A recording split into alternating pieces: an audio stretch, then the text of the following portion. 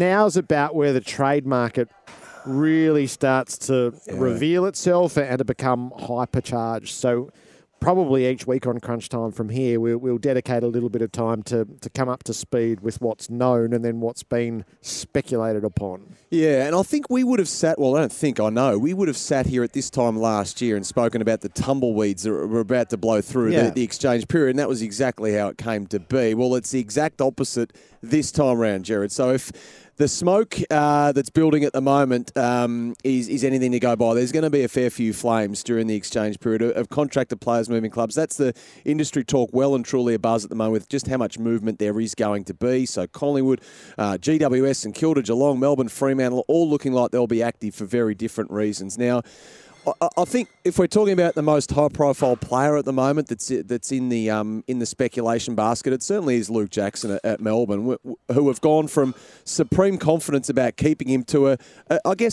the way to phrase it is a growing concern. And I mean, the facts are, if we just strip away all the speculation, if you're an unsigned player at this point in the season, the percentages would say you're more inclined to announce you're leaving to a rival club as opposed to staying. I think that's just the bare facts at the matter at the moment, and we're seeing that with someone like Liam Baker as well at Richmond. So what we do know is that Melbourne are absolutely in the hunt for a key forward. We spoke about this yesterday. Now, whether that's because they know Luke Jackson's leaving or they were going down this path anyway, they have tried and failed to get a few key forwards on the hook so far this year, and they're absolutely asking around for one now. So I think there's if you're playing the percentages again, Rory Lobb almost certain to leave Fremantle. He tried 12 months ago. They couldn't orchestrate it.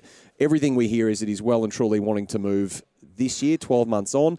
Does he potentially end up at Melbourne? And this is hypothetical scenario.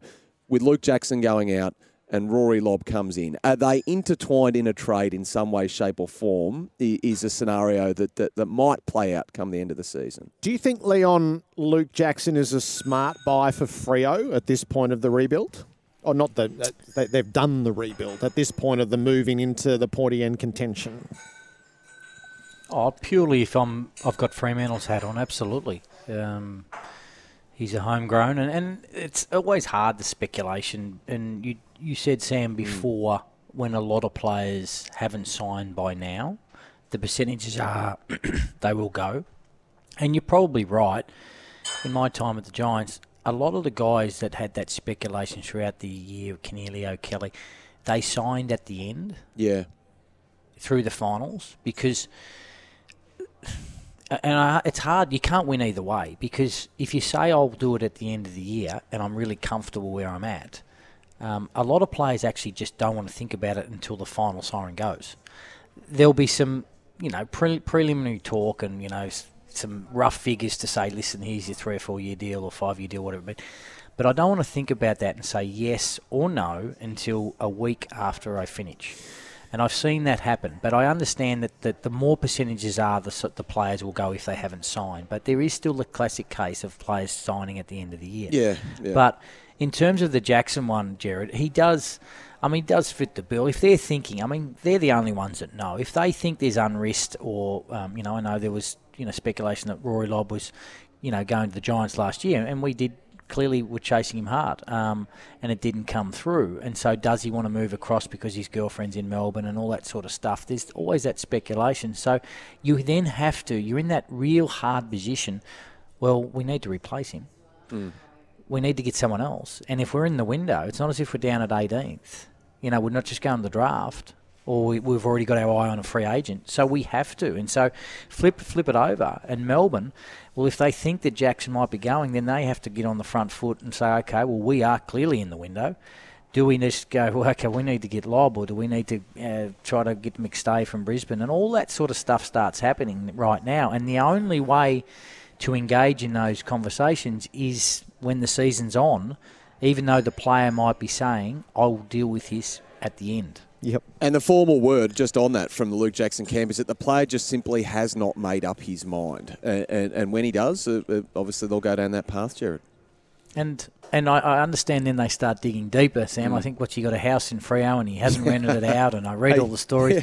Well, I think 95% of the Giants players had houses in Melbourne, if you know what I mean, but they've stayed up here for 10 or 12 years. So I think people will start reaching and things like that. Yeah, But he might just say, no, I want to deal with this after we finish our final series. You never hear about AFL players buying property until this time of the year, Gerard. The real estate tie-in is my favourite tie-in. Indeed. Who else is on your list? Well, the Age reported during the week that Essendon have met with Angus Brayshaw, who has a big free agency decision to make. Now, speaking like Leon says of players who have taken their time with contracts and then ended up just signing to stay put, Angus Brayshaw perhaps would be among Exhibit A with that sort of stuff. But I just wonder what decision. It's a curious one from an Essendon point of view, given the emergence of Caldwell, the emergence of Ben Hobbs, the midfield depth they have in that part of the ground, and then that's offset by the fact they finally made an offer to Dyson Heppell, their captain. Now, will he remain captain's a whole other topic of conversation, but will he even remain at the club? Now, I wouldn't shut the door on the fact that he might move. The contract offer from Essendon to Dyson Heppell isn't what you would call supremely attractive, Gerard. So it would appear to be a stay strictly on our terms sort of an offer. So Dyson Heppell, there is some rival interest there about bringing him across to another club, at least maybe one or two clubs in a leadership group, mentor sort of role, playing as a halfback flanker. So there's that one. Essendon, we know, have asked the question of Isaac Rankin. In fact, put a very lucrative contract offer to Isaac Rankin, but we are led to believe that he will well and truly stay put at the Gold Coast Suns, which says a lot about the change in environment at Gold Coast, doesn't it? That players were almost clawing over themselves to get out, and now they're doing the exact opposite to stay. And Stuart Dew, as we know, has recommitted there as well. And then there's Collingwood we haven't even got to yet either. So what do you think the Brodie Grundy scenario is? I think he stays, to be honest. I just if Collingwood have it in their mind that they would canvass a trade for him, his management know nothing about it, and neither does the player who's been thrust into an awkward situation. Certainly not a case of Brodie Grundy wanting to move like he had entertained so strongly before signing a lucrative offer.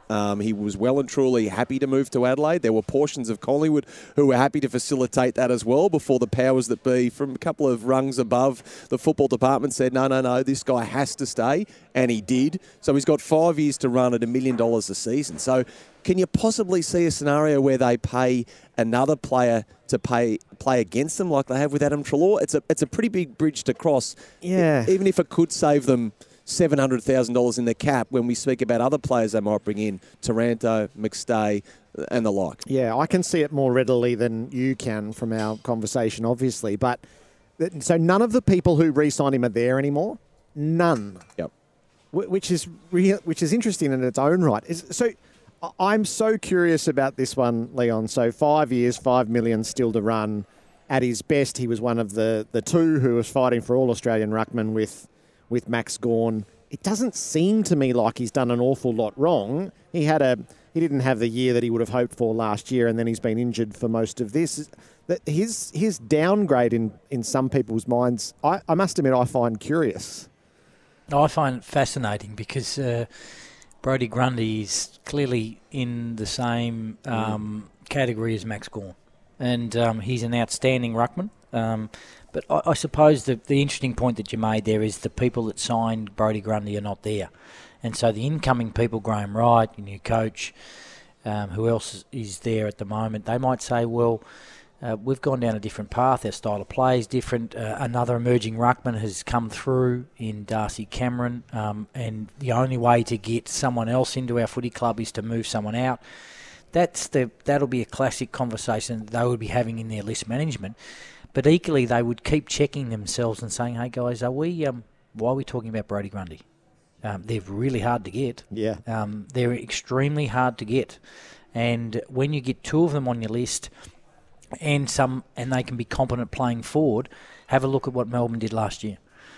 And having two big men that can ruck and go forward. Now, we haven't probably seen that side of Grundy go forward yet, but maybe that was the grand plan this year before he got injured with Darcy Cameron, and that might have progressed throughout the year. So, hard enough to get. So, I find it intriguing that it is discussed that much because he's one hell of a ruckman.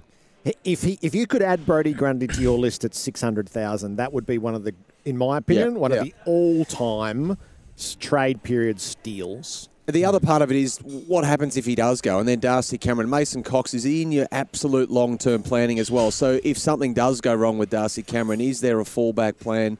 And as Leon says, having 2 quality ruckmen, the damage that it can cause. And Brodie Grundy's got to sanction the trade as well, albeit that's slightly naive thinking given the Adam Treloar scenario. When a club wants you out, generally you're going out. All right, so the last one, you're free to sidestep this one or engage, Leon, but it's the Giants scenario that's before us, Sam. Yeah, it was reported during the week by Sam McClure that they're facing, I think he used the term, another exodus. So it's, look, and Leo will know this, all clubs who have contended or who are contending are obviously pushing the limits as far as they can with the cap. You know, that's par for the course. So the names that have come up, Jacob Hopper, who is contracted, Tim Taranto isn't, Tanner Bruin, Bobby Hill as well, who of course a bit like Rory Lobb wanted to move 12 months ago and it didn't quite work out. So we take it at face value. Jason McCartney is on the record as saying it's going to be a pretty volatile trade period himself, obviously up there at GWS. So will that involve the Giants, and how many can they keep, and how many are they happy to get rid of? As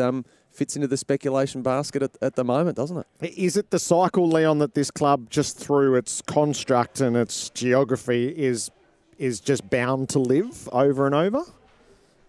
Yeah, I mean, ideally you don't want it to live over and over, Gerard, because it's unresting.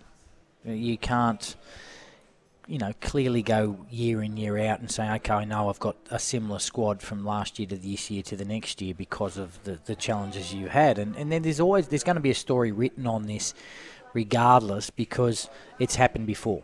In 2020, there was Core, Cameron and Williams gone. And in 2018, it was Scully, Shield and Patton. So if you actually look at it, it's normally around that 3-player mark. And to hold players up here in a growth market has been challenging. Everyone knows that. So what is being written, everyone knows.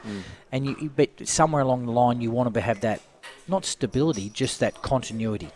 And if that means 1 or 2 players have to go this year just to make sure that the cap's under control and where they understand, I mean, that's up to the Giant management to make sure that they get that right. If 1 or 2 players have to move on to get their cap under control, or they are thinking about adding a ruckman or a forward or a back or whatever they may be doing, that's going to play out and it's going to be real intriguing again.